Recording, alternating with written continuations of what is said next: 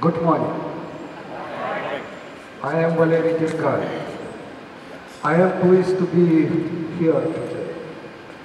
I would like to thank everyone for coming out this morning. I also want to thank Brian York and museum personnel for organizing this event. Special thanks to Steve Peters for his support. I am afraid my English is failing me. So my daughter Yulia will assist with translation. Okay? Okay. Good morning. I'm afraid my English will fail me too, but I'll try my best.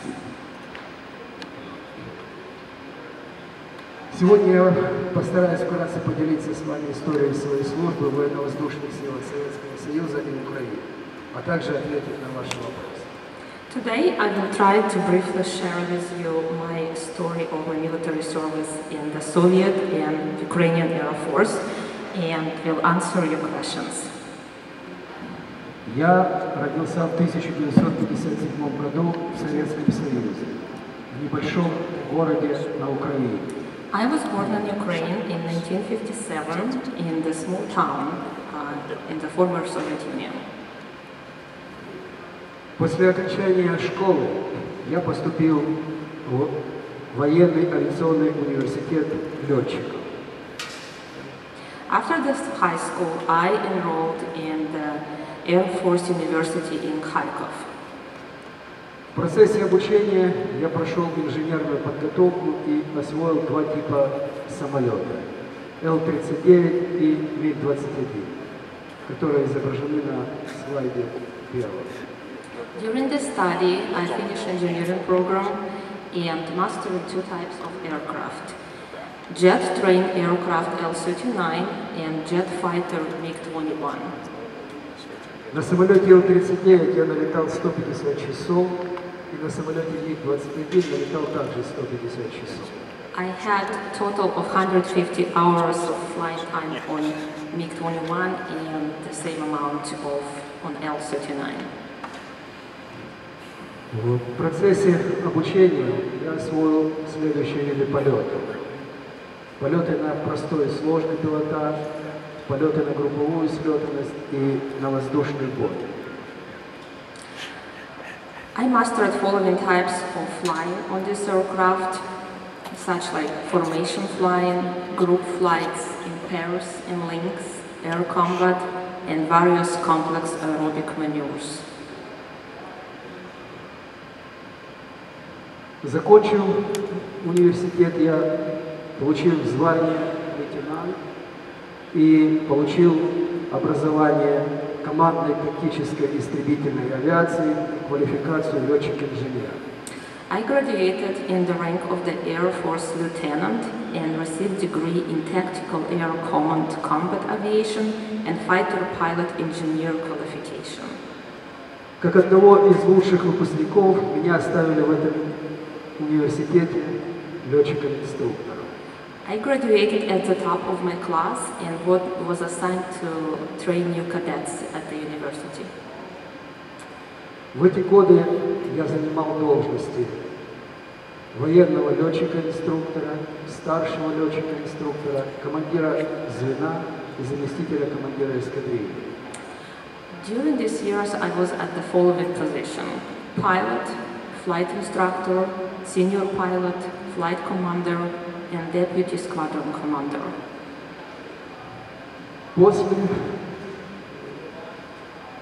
После этого я был переведен в строевые части военно-воздушных сил Советского Союза и служил в разных местах Советского Союза.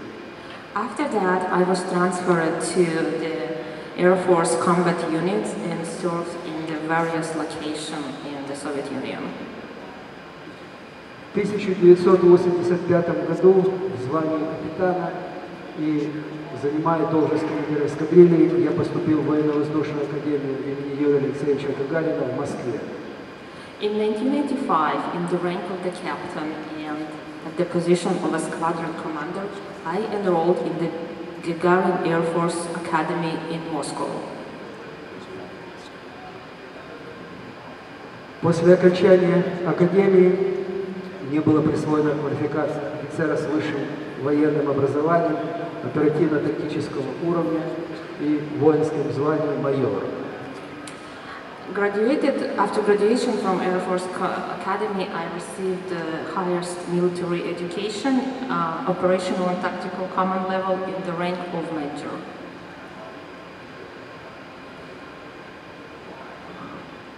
В процессе этого я занимал разные должности. Заместитель командира полка, командир полка, начальник воздушно-огневой и тактической подготовки военно-воздушных сил Сибири и на Дальнем Востоке. During this time, I was at the following positions: Deputy Regiment Commander, Head of Fire, Air and Tactical Training in Siberia and Far East. После распада Советского Союза я продолжил службу в военно-воздушных силах Украины в должности командира полка и начальника отдела боевой подготовки воздушной армии. After the collapse of the Soviet Union, I continued service in Ukrainian Air Force in the position of regiment commander and the head of combat training. В военно-воздушных силах Украины я летал на самолетах Су-25 и МиГ-29.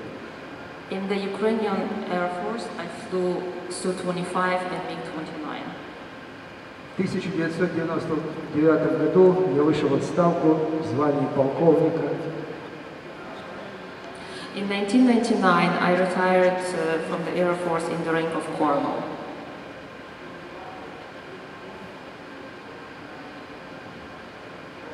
Если у вас есть какие-то вопросы, пожалуйста, прошу задавать, я постараюсь на них ответить. If you have any questions, I would like to answer them. Okay, I get. Go ahead.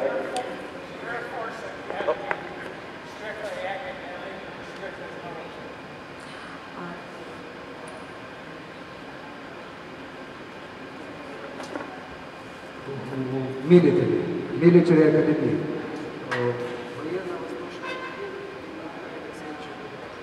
It was strictly military.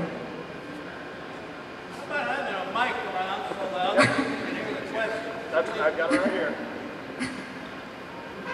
How closely did Soviet Air Force work with ground forward air controllers? And then after the collapse of the Soviet Union, how closely did the Ukrainian Air Force work with ground forward air controllers? With ground controllers? The question is, how closely did the Soviet Air Force or the Ukrainian Air Force work with the ground controllers?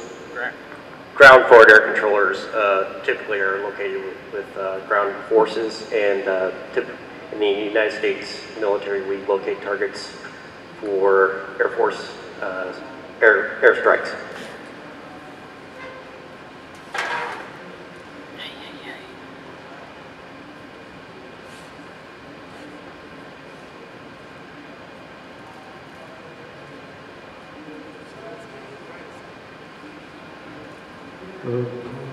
Ну, сама система подготовки летчиков советских военно-воздушных сил и в то время, когда я служил в украинских военно-воздушных силах, была одинакова.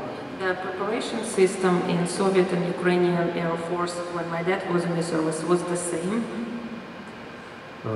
Безусловно, мы проводили разного рода учения, разного рода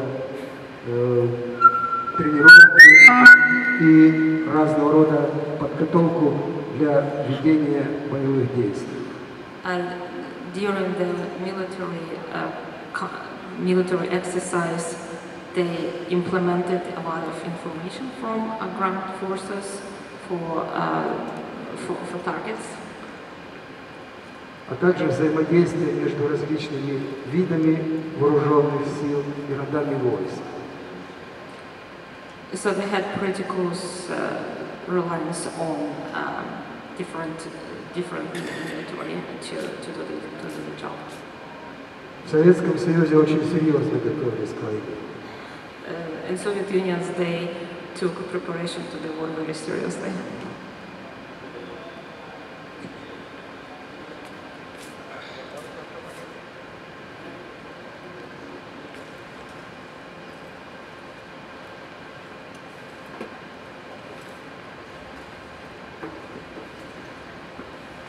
over the years of this conflict in Vietnam, there was always the rumble or conviction that Air Force pilots from the Soviet Union were participants or at least trainers in the North Vietnamese. Do you have any comments whether that is true or not?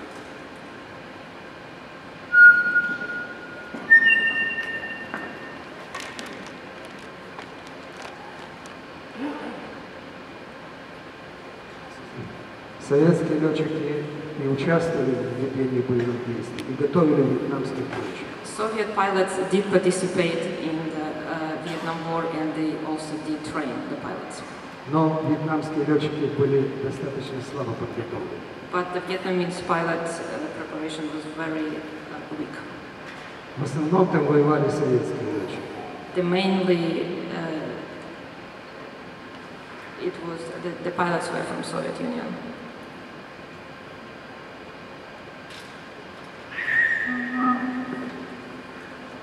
Hello, thanks for coming out to speak with us today. What adversarial planes were you up against when you were in the Air Force? I'm sorry, I didn't quite catch it. Brian, I'm sorry, can you repeat the question?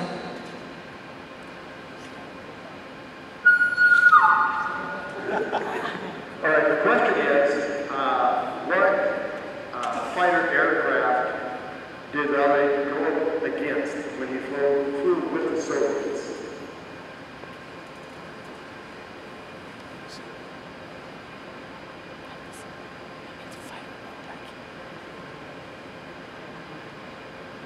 Это были все самолеты НАТО всех стран. All aircraft of the NATO И Китай. and Japan.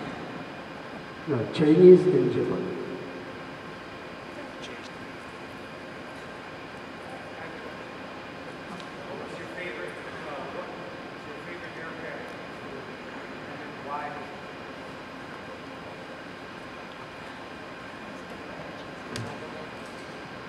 Мой любимый самолет был МиГ-21, потому что он очень сложный самолет, и больше всего жизней в мире летчиков он унес. My favorite plane is MiG-21 due to its complexity, but unfortunately it's a plane that took most of the lives.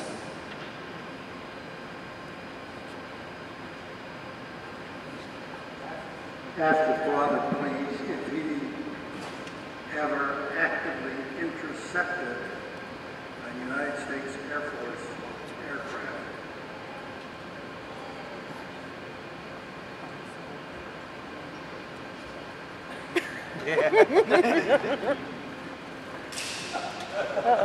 Слава Богу, не воевали, но рядышком пролетали. Thanks God they didn't fight, but they were very close. RC-135, what type aircraft? Can you tell us? RC-135? RC-135.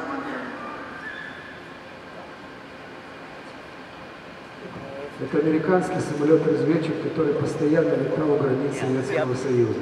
It's an American spy plane that was constantly cruising around Soviet borders.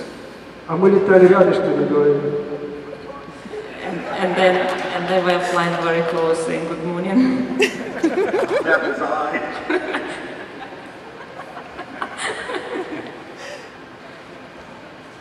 And how funny we sitting together this morning, right, and drinking coffee.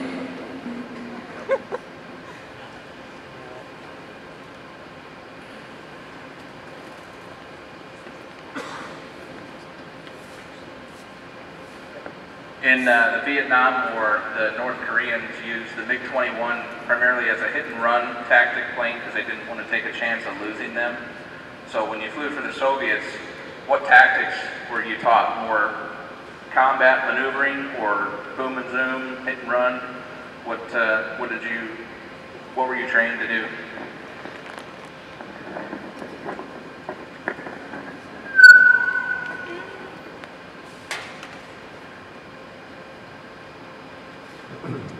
МиГ-21 в Корее не воевал, их тогда еще не было. He said that MiG-21 did not fight in the Korea. Maybe I didn't translate it right. В Корее воевали самолеты МиГ-17. In Korea, they had MiG-17. Во Вьетнаме использовались самолеты МиГ-21. In Vietnam, they did use MiG-21. Но Советский Союз боялся демонстрировать присутствие своих летчиков там. But the Soviet Union did not want to make it official. Поэтому использовалась тактика «атаковал, ушел». That's why they used the tactic hit and run. Избегали ближних воздушных боев. They tried to avoid closed air fight. Чтобы не быть сбитыми, не попасть в плен для предоставления доказательств международному сообществу. To avoid the situation where a plane would shut down and the pilot would be taken to custody. В Советском Союзе была совершенно другая тактика ведения боевых действий. In Soviet Union, they had absolutely different tactics of the fights. Вот и все, пожалуй.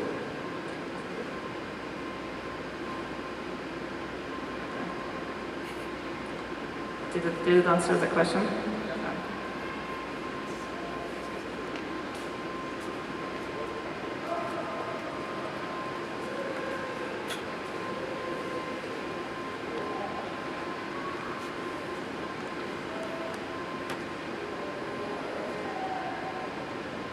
What is one of your favorite memories while flying, either in the MiG or any airplane? Just something that you enjoyed, a time that you had fun flying in.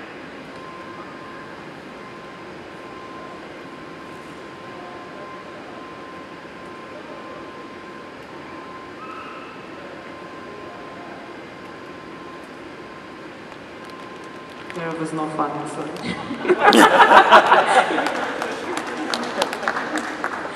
That was my comment. Было. В Советском Союзе не все так плохо было, как He кажется. said it was not as bad in Soviet Union as I think.